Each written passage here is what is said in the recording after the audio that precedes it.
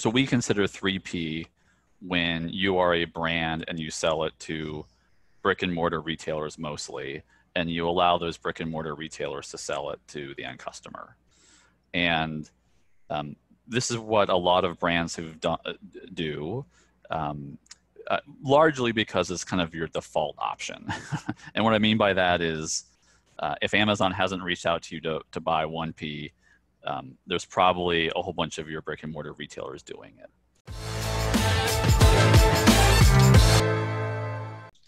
Hello, Ethan. Welcome to the show. Hey, thanks, Trent. It's a pleasure to be on. I appreciate you reaching out and talk to me. Yeah, no problem. Well, what we're going to be talking about is very timely, and it's important for a lot of brands with all that's going on in the world these days. So I'm very happy to have you here. So for the folks who maybe aren't familiar with who you are, let's begin there. Who are you, and what kind of business do you run? Yeah, sure. So I'm Ethan McAfee, and I'm the founder and CEO of Amify. And we really focus on helping medium-sized and large brands really sell their product directly on the Amazon marketplace. And we do that through a service we call Amazon as a Service, which is essentially we become your outsourced Amazon team, and we help brands from everything from creating their listings and optimizing them, but really focusing on the supply chain, logistics, customer service, and data and analytics side on the end as well. Okay. So for brands that currently sell online, why do you think that they need to be thinking carefully about how they're leveraging the Amazon sales channel? Yeah, I mean, I think what's kind of happened is that a lot of these brands need to really be thinking, especially around COVID times, about how retail is changing. And if we kind of go back, if we take like a history lesson, right, which it's hundreds of years ago, you had brands who would make products and they would sell their products, or they basically needed to partner with retail distribution, stores around the country, brick and mortar stores around the country, to get their products in front of customers. And when the internet came along, yes, brands did start creating their own websites. And about that same time was when Amazon was created. And most brands had taken what I call, they have always thought of Amazon as a retailer. And so they would sell their products to a retailer who would then sell them on Amazon. And those retailers could either be Amazon 1P or 3P partners. And oftentimes those 3P partners were brick and mortar stores that kind of were ahead on the Amazon game. And so what we've really been focusing on and really trying to get brands to think about is how the world's changing, and that you've seen this huge explosion of what is commonly referred to as direct-to-consumer brands. These are the Warby Parkers of the world and the Allbirds, who really built a whole brand around selling products on their website. And what we've always said is you need to think of Amazon not as a retailer where you sell to a retailer who sells to end customers, but you really need to think of Amazon as a platform and an extension of your website. And all the advantages of selling on your website can also be done on Amazon, which is selling direct, cutting out the middleman, which allows you to make a lot more money. It also allows you to control your customer a lot more than selling through middlemen. But then it also gives you a huge amount of access to data. And so most of these brands, or the majority of these brands, are still using middlemen on Amazon. And we kind of say, hey, now's the time to go direct to your end customer on Amazon, and view it as a channel just like your website is. And so that's what we've been focusing on. Yeah, go ahead. Sorry to interrupt you, but I do want to push back or ask a question about one thing. You talked about, your customer. Well, when you're on Amazon, it ain't your customer, it's Amazon's customer, and you're not getting any customer data that I'm aware of. And I've been selling on Amazon for 4 years now. So can you elaborate on how you think that is, because obviously on your website, you get all the customer data, but on Amazon, Correct. You don't. Yeah, so I think two things to break down there. One, I would say control your customer experience a lot more, right? Which it's the way that your products are shown on Amazon should look a lot like the way they're shown on your website. Agreed. And so what I always say is like, hey, if you're a brand and you're not controlling your Amazon presence, that means somebody else is, and they're not doing what you want to do. So that's thing one. And then thing two, though, is as long as you use FBA, Amazon does give you a lot of customer data, right? So if you go in, they will give you name, address, information, as well as what people ordered and when they ordered it. And so that's very useful information to a lot of brands, because now those brands know what is actually being sold real time, where in old wholesale relationships they don't. But you can also start using that customer data for stuff like, what's the lifetime value of my customer? In other words, like how many times is this person buying from me on Amazon?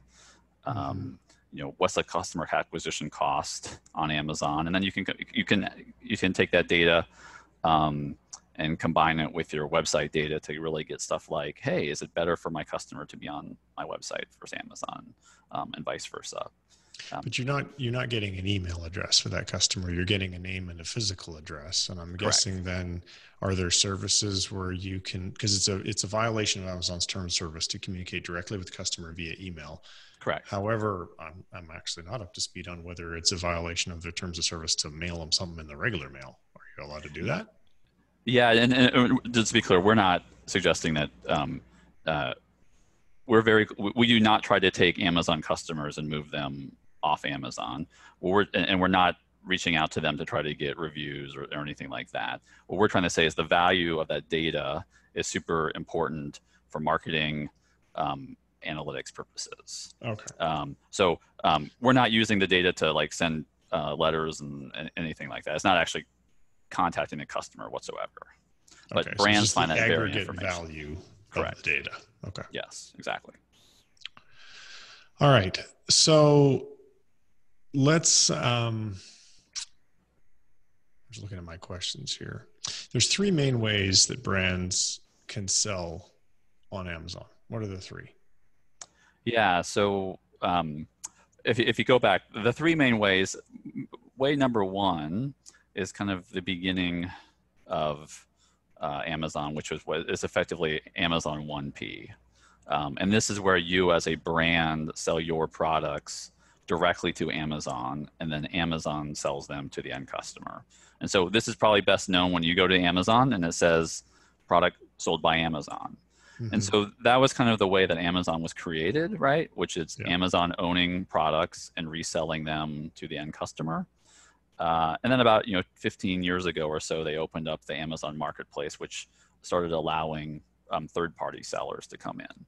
And so this was the way Amazon was started, and it really is good method for brands who are kind of lower price point commodity products that sell millions and millions of dollars. And so that was kind of the first model.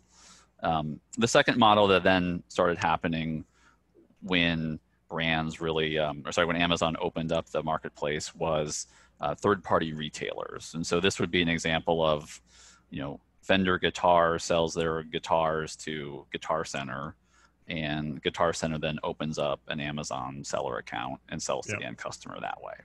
And so that was really the wave that you saw kind of in 2010 to 2015, where, millions of Amazon sellers came onto the Amazon Marketplace and then started selling, kind of being this, Amazon middleman.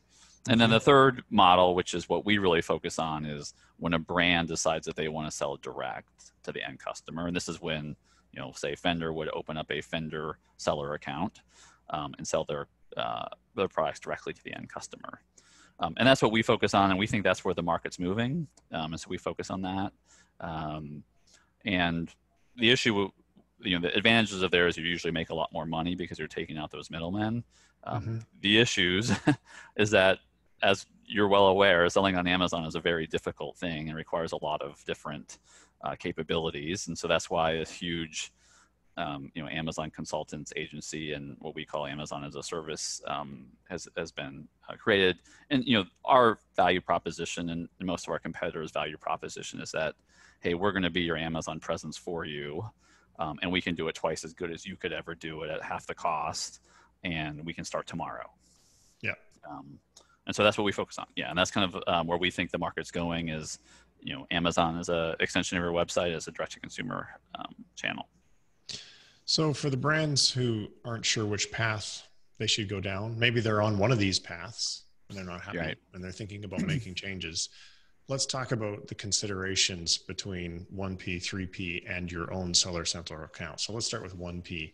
Where do you think 1P is the best fit, and where do you think 1P is the worst fit?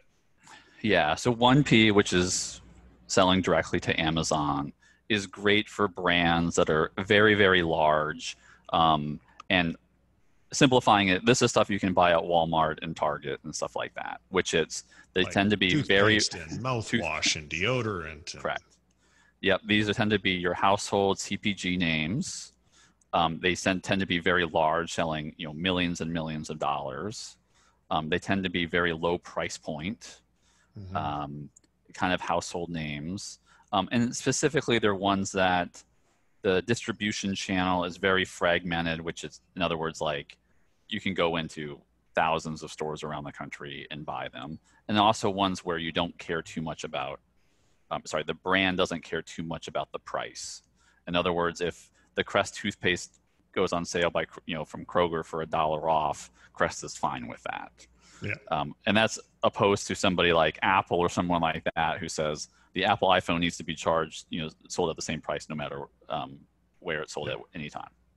Yeah. So those are the type of brands that can really help on 1P. And the key thing to understand with these is like low price products are very difficult to sell on Amazon outside of 1P. And the reason is because shipping and handling costs really kind of factor into the equation a lot. In other words, like, the toothpaste tube may cost $3 at your Walmart, but realistically, it probably costs $2 to $3 to ship it to you. And therefore, to break even, Amazon realistically needs to charge $5 or $6, but they'll sell it to you for $3 and basically make a loss just because they want to compete against the brick and mortar presence. Well, plus they know too that if they can get you to come to Amazon to buy toothpaste, then you're probably going to buy like a dog collar and some other thing and some other thing and some other thing, and they're going to make money on all those. Of course, yes, exactly. Yeah. And that's why it's basically a loss leader. The story of always why they put milk in the back of the grocery store because everybody needs to buy milk. These kind of CPG commodities are the ones that are great for 1P. Yeah. And that's where Amazon now focuses, right? So 15 years ago, Amazon 1P was 100% of the Amazon marketplace, and now you've seen different statistics based on unit orders versus gross sales price. But you're talking now the Amazon marketplace is 2/3 roughly of total sales, and the 1P marketplace is roughly 1/3. Yeah. Yeah. All right. And so now let's talk about 3P. Obviously very popular. I mentioned I've been a seller for 4 years. I own a 3P business. There's definitely pros and cons to having them. However, if you do it right, from the 3P's perspective, it can actually be a pretty nice business. Yeah. But from the brand's perspective, what are some of the pros and cons of 3P?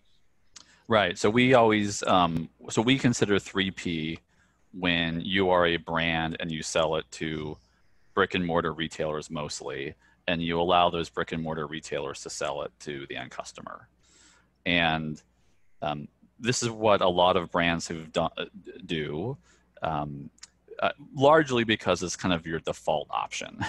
And what I mean by that is if Amazon hasn't reached out to you to buy 1P, there's probably a whole bunch of your brick and mortar retailers doing it. So the advantages of doing this is it's a very, very easy way for your brand to get on Amazon.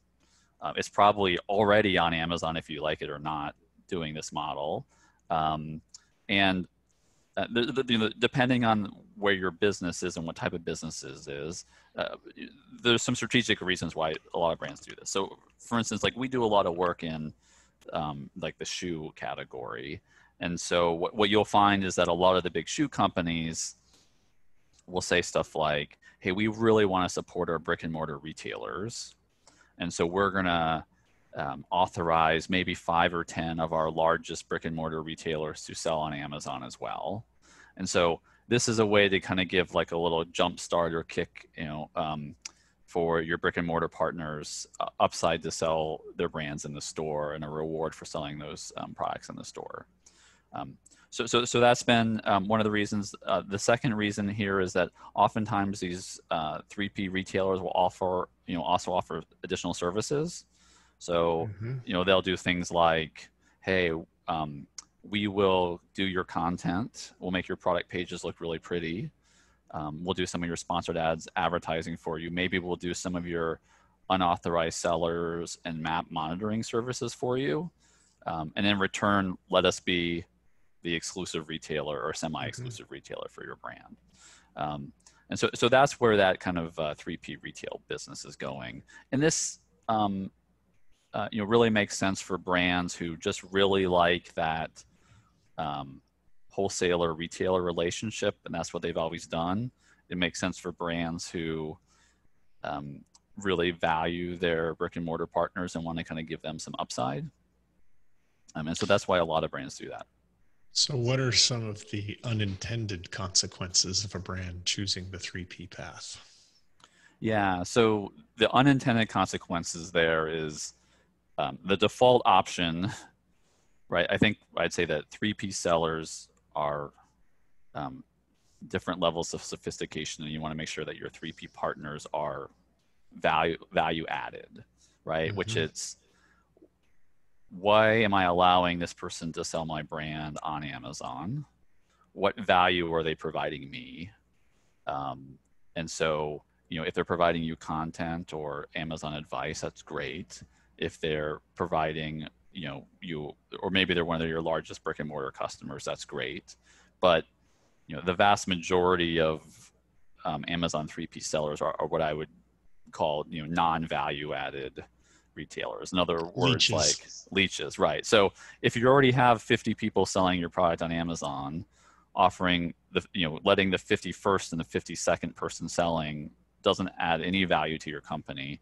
In fact, it just makes us much more competitive and more time consuming. And so the key here is, like, you want to be focusing on people who add value, that view your brand as like a long-term partner rather than like a short-term leech. Yep. And plus, go ahead. With the more sellers that a brand deals with, I mean, just a simple thing of processing purchase orders and shipping orders. If you have 50 sellers splitting up the total volume, you're creating 50 times as much work for yourself. Whereas if you just had one partner, you only have one purchase order to deal with, one order to ship, but the volume doesn't go up. Correct. So it's really detrimental to the brand in every case I can think of. Maybe you could think of an exception to have a boatload of sellers selling their products. It just doesn't help them at all.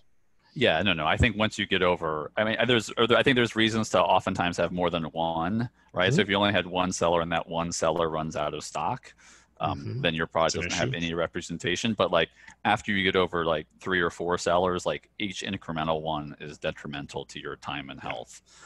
And usually what then starts happening is you get into issues where there's large numbers of unauthorized sellers and people selling their prices below agreed upon prices, and just kind of really quickly degrades. And so the main risk of using 3P sellers is that unless somebody at your company is like actively monitoring them, it can quickly become a free-for-all on Amazon. And we always say, like, right now, Amazon, especially because of COVID, your brand's Amazon strategy is probably the fastest growing area of your company. And do you want to be the one owning that strategy, or do you want some unauthorized seller who you don't know to be running your Amazon strategy on the the fastest growing and most important marketplace, at least in the United States? Yeah, not generally a really great idea. Correct. Yeah. All right, so now let's get to the final way where the brand decides they're going to treat Amazon as an extension of their own website. They're going to treat it as a direct-to-consumer channel. They're going to open their own Seller Central account. What are some of the pros and cons of going down that path? Yeah, and so basically with the invention of things like brand registry and stuff in Amazon, we're seeing more and more brands realizing that they want to go direct on the Amazon platform. And so for us, there's really three main reasons why most brands want to do this. The first is that by going direct, you're basically cutting out the middleman. And that means that the money that used to be going into those people's pockets is now going into yours. And so, oftentimes when we're talking with brands that focus on this, they'll come up to us and say like, well, how much do you guys charge for this type of service? And we can usually go back to them and say, no, you are going to make a lot more money. And so we recently, one of our clients was selling about $20 million per year on the Amazon platform. And they were doing it through 3P, like a semi-exclusive 3P relationship. Mm-hmm. So they were basically selling their product at wholesale cost to these people who then sold it to the end customer. And we did our analysis and we said, hey, by taking out these middlemen, you're going to make $4 million more per year, even after all of our fees. And so, especially because of COVID times now,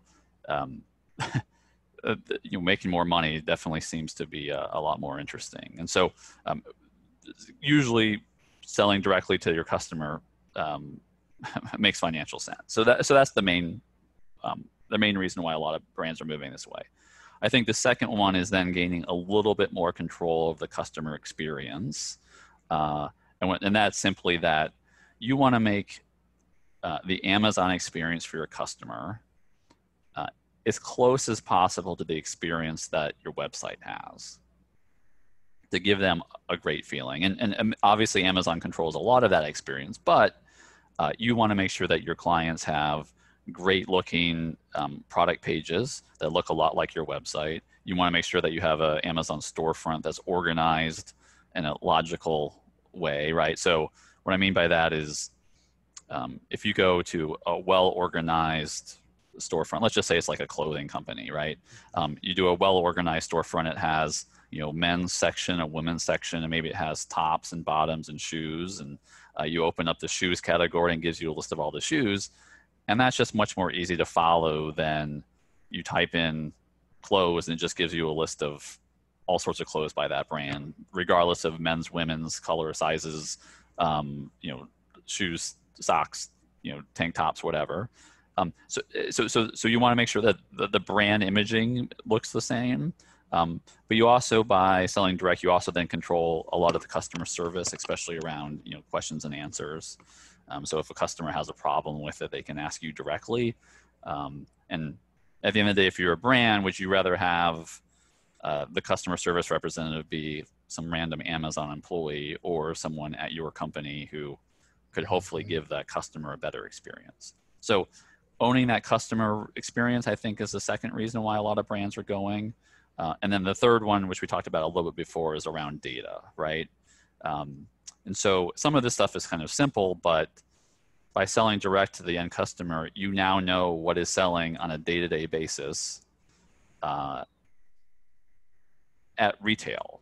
And this is a lot different than your old relationship where you were a wholesaler. So for instance, with COVID, we have a lot of brands that, some of their brands are up 50% in revenue and others are down 50%. And that, because of COVID, that change happened pretty quickly. And so, on some of the brands that we work with, like, we saw revenue going up quickly. We could immediately communicate with them and say, hey, demand for your yellow t-shirt is skyrocketing because of COVID. You need to go and start making more yellow t-shirts right now.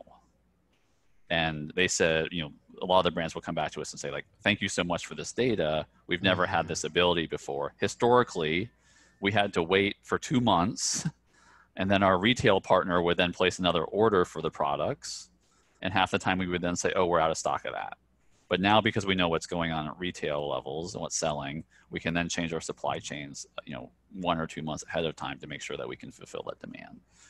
The second thing you can do with all the data, which we talked about briefly, is you can then start looking at, how often are people buying on Amazon, how many new customers are buying on Amazon, and you can combine that data with the data from your Shopify or your website account and start asking questions like, well, how much does it cost to acquire a customer on Amazon versus how much does it cost to acquire a customer on my website?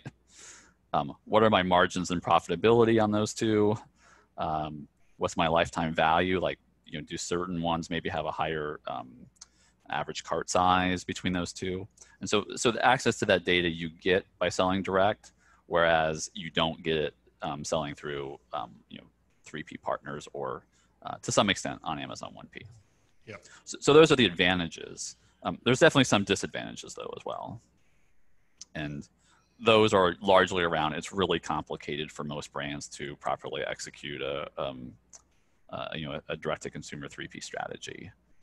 And that's why companies like Amify have been created and others. And the second I'd say is that, sometimes your brick and mortar partners get upset with you when you say, oh, you're no longer going to allow them to sell on the Amazon channel. Well, one of the workarounds that we've advised our brand partners to do is, rather than cut them off completely, we just tell them they can only sell via FBM, and that tends to soften the blow. Correct. Versus selling FBA, because they're still accessible, but they're only going to get a tiny share of the buy box. Correct. Yeah, and that's actually, we do something similar with most of our brand partners, and that's a great fallback, right? And in case, right now, especially as we go into the Amazon's holiday season, FBA warehouses are getting more crowded than ever, and oftentimes take weeks to check products in. And so, hey, if we run out of stock, we want to make sure that there's still backup supply. Yep. And letting the 3P partners do that often makes sense. Does Amazon have a preference which way brands go? Obviously, if it's a big CPG brand, Amazon wants them to be 1P. So let's exclude the monster brands from my question. For everybody else, does Amazon have a preference on how they want you to sell on their platform? Yeah, but I think let's take even a step back farther, which is, what does Amazon really want to be on a retail platform, right? And so does Amazon... if I were in Jeff Bezos's shoes, would I rather be a retailer of product where I buy and own inventory and resell products, or would I rather be a marketplace where I sit back and mostly do nothing and take a 15% cut? And so I think the good news here is that in general, from everything I see, is that Amazon for 15 or 20 years has said we would rather be a marketplace than a retailer. And that's why FBA and then third-party marketplaces gained market share for 20 years. And, if you read the annual report last year, was the very first page that of it talked about this fact. But from Amazon, so I think the good news here is that Amazon is trying to move away from being a 1P seller for a lot of brands. I think from Amazon's perspective, do they care? So I think in general, Amazon prefers when brands are selling direct themselves. In most cases, now there's some nuances here. So what does Amazon care about? So Amazon cares about a customer experience being great. And so when a brand is selling their products direct on Amazon, that customer experience is usually better than when a third party is selling direct or selling. And the reason why that is the content is usually better. The customer service is usually better. They know it's authentic, right? And so obviously there's a huge issues now with counterfeit products and stuff like that. So in general, Amazon likes it when brands sell direct 1P. I'd say the reasons why Amazon sometimes doesn't is usually around prices. And what I mean by that is Amazon wants to be the lowest priced person on the planet for all these products. And oftentimes when a brand sells their products direct, they charge the same price they do on their website as on Amazon. Whereas oftentimes these 3P sellers will undercut website prices and stuff like that. And so I think Amazon likes what I call a healthy competition on prices, but oftentimes that healthy competition is not in the brand's best interest. Most times it's actually not in the brand's best interest. Yeah. It's not in the brand's best interest unless I'd call it a commodity product where you're really competing on price. So Amazon is, I think, mostly for, I think what Amazon has done over the last couple of years is they have seen, they wanted to be an unbelievably open marketplace, which allowed everybody to sell everything at any price. And I think what you've seen over the last 2 or 3 years is they realized that the downfall of that strategy has been a huge amount of counterfeit and unauthorized sellers and gray market goods, which is basically impacted the customer confidence to buy on Amazon. Mm-hmm. And so Amazon has now kind of come back against and said, okay, no, we really need to limit this total free market.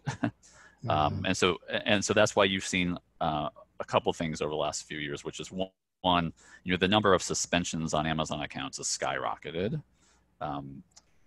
mostly because of dirty seller tricks, I'd say, and counterfeit products. And the other thing that you've seen recently, which happened just a month ago or so, is that now they're finally showing Amazon seller account names, Mm-hmm. right? So it used to be that you could go buy a product from XYZ Corp on Amazon and you would have no idea who it was, and it's just hiding behind the Amazon storefront. Whereas now they show you the name and address, which gives more customer confidence. It also gives a place for brands to go after. It's made it so much easier for brands to identify unauthorized sellers. Now it's a whack-a-mole game before, and now it's just look them up and that's who they are. Absolutely, yes, yeah. And again, the brands still need to pay attention, but the point here is that Amazon is kind of finally saying, hey, we want to have a managed marketplace, that the free-for-all that we've kind of seen over the last 3 or 4 years actually is bad for customers, and therefore it's bad for Amazon. So way early on, around the introduction phase of our interview, you mentioned a service that you perform for your clients, and you referenced supply chain optimization or something along those lines. Help myself and the audience to understand what that is, why that's important, what the impact on the brand is, and so forth. Yeah, and so we call our service Amazon as a Service, and what that is we are meant to be your outsourced Amazon team. And you'll hear a lot of people talk about, hey, we're going to be agencies and such. They'll talk about stuff like, hey, we're really good at PPC advertising, or we're really good at content creation.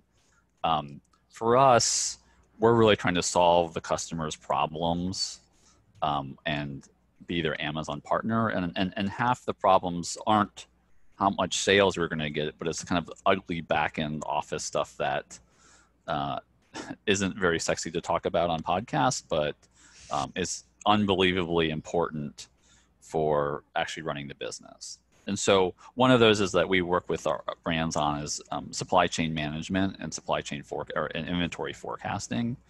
And so what that basically is these brands are selling products on Amazon, and we need to make sure, I always say it's like the 3 little pigs, right? You need to have inventory levels in Amazon that are just about right. And what you end up happening is that for the vast majority of our brand partners, especially when we take them on, they either they're constantly running out of stock of product on Amazon, and therefore they're just giving up a huge amount of inventory or sales. Yeah. Or what happens oftentimes is that they have years worth of supply of products for certain products that haven't sold in a long time. And so therefore they have a huge amount of inventory tied up, cash tied up in an inventory. And so we work with those brands. Step one, it's, hey, let's work on coming down to a catalog that makes sense to sell on Amazon. Then let's do some demand forecasting on how much we think we're going to sell. And then let's start putting together like a supply chain and ordering cadence that makes sure that you have enough inventory at Amazon, but not too much. And oftentimes that then starts getting involved into things like, hey, your products are made in China, and it takes 3 months for a container load of product to be shipped from China.